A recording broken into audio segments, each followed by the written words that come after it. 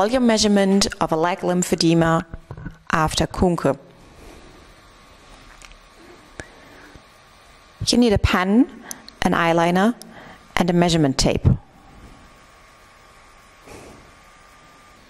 You should try to make sure that your patient always has the same initial position to avoid measuring mistakes. That's why we advise you to use a self-built right angle.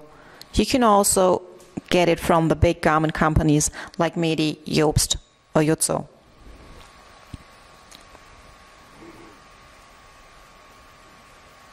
We start from the foot sole to the narrowest part of your ankle joint, which is the proximal malleolus.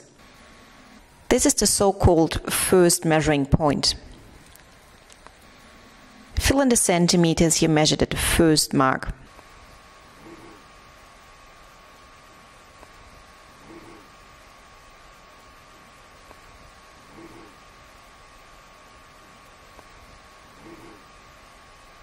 From there on, you mark every 4 centimeters till the last possible horizontal line.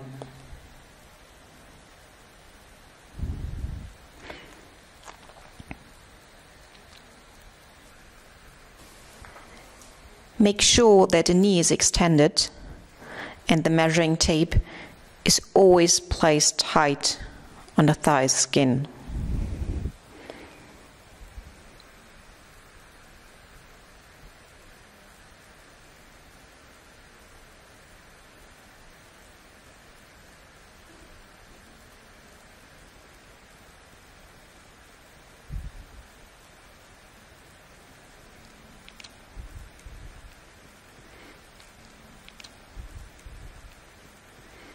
Now place the measuring tape around the leg and guarantee that you don't pull too intensely.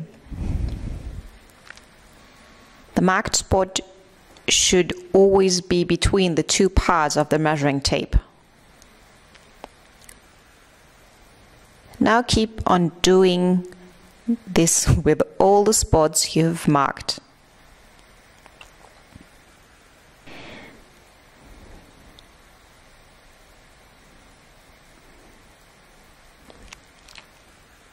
Measure 3 and then write down the circumferences to within a millimeter.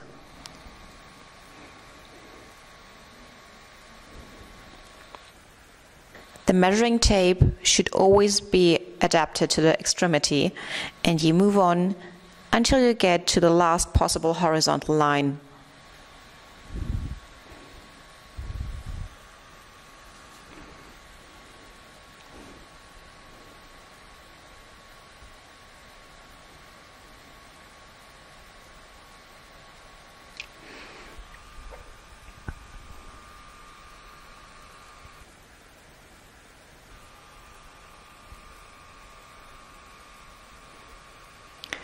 The measuring tape should always be applied in a right angle to the leg's longitudinal axis. Now you can see how you should not do it.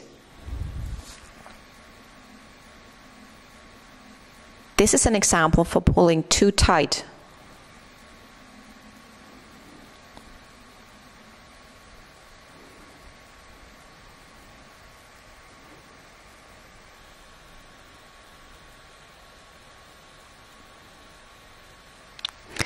For measuring the foot, you start with the little toes nail bed and move on 4 and 8 centimeters proximal.